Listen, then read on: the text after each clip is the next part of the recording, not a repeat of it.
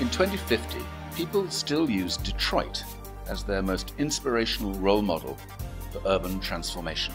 Seeing Detroit move from 20th century car capital of the world to industrial wasteland with more than a third of the city's land completely abandoned, constantly battling bankruptcy, and then on to an extraordinary rebirth as Green City of the Decade in the 2020s.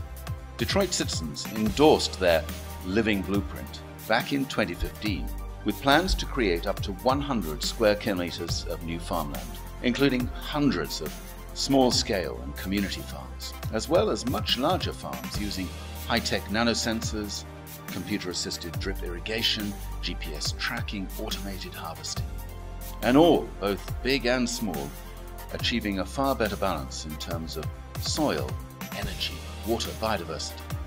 Elsewhere in the world, vertical farming became commonplace from the mid-2020s.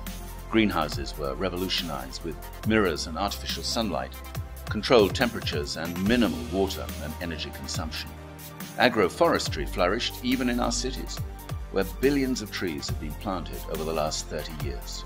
And today, more than 40% of the food we consume is grown in the urban environment, all of which was thought of as little more than crazy blue sky thinking back in 2013.